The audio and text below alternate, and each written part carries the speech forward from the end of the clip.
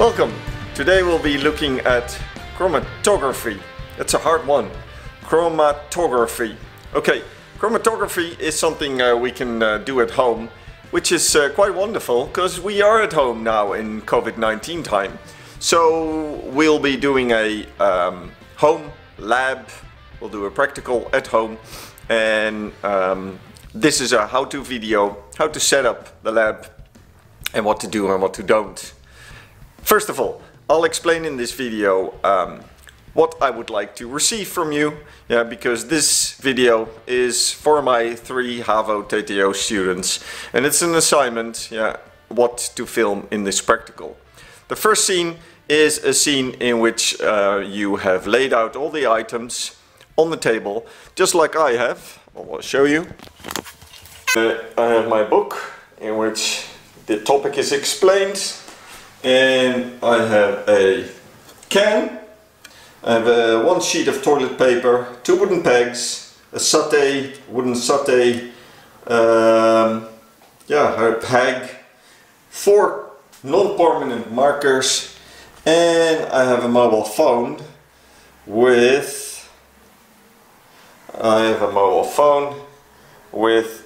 a stop motion app. Right, so the items are on the table and they are shown, and then I will show you how we make the setup. I made a setup, and as you can see, I got some water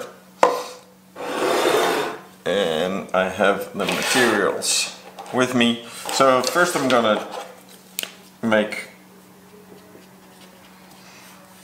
on the table. That's not the plan.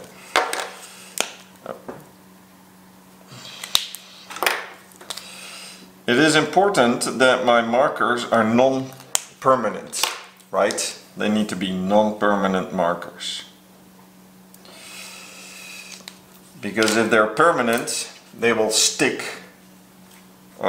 They will stick to the paper, and I only need them to stick to the paper just enough, just a wee bit.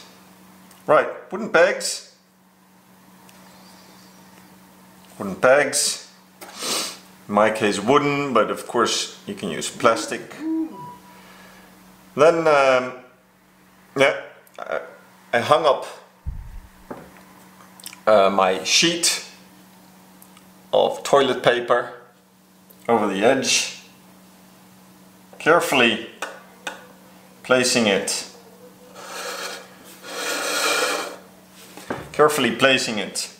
in the container. And now the tricky part, pouring water while not splashing the water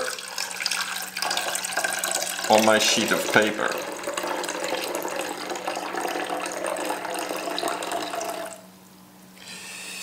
Now the other trick is, as you can see, the water needs to touch the paper, but not touch the 4 the markers. And what you can see happening now is that the colorant is moving up. It's moving up with my water. It's a pretty cool sight. What I also see is that the red marker is not moving at all. That stays where it is.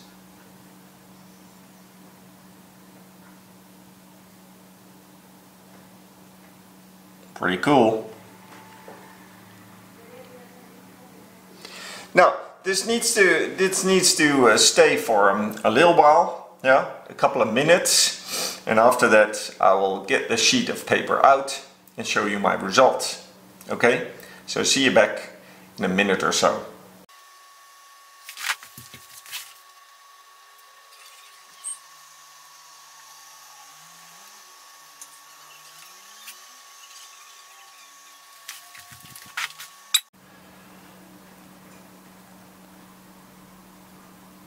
Very carefully I'll take it out of the water and you can see the result. You can see the result quite clearly. I find it pretty cool. I find it pretty cool to see that the 4 colorants, the 4 markers that I used, they have a completely different end result. Now I can see that 3 of my markers, and that'll be a conclusion, are clearly dissolvable in water, right? Because they have moved with the water upwards in my piece of paper, a sheet of toilet paper. The red one, a whiteboard marker, it says dry erase marker. A dry erase marker. It's clearly not dissolvable in water because the red mark stays where it's set. I can also see that my black marker is actually not all the way black, because I can see at the edge that my black marker has some blue in it, which is quite interesting, I think. So my black marker, bought at the HEMA, is a marker that has some blue in it as well. And the other two, the 3 colored markers that have moved up, they have moved up equally far, despite the fact that they were 4 different markers altogether. So this is my end result. This is the process of chromatography. Sorry, it's a hard. It keeps being a hard word. Chromatography, and this is my end result.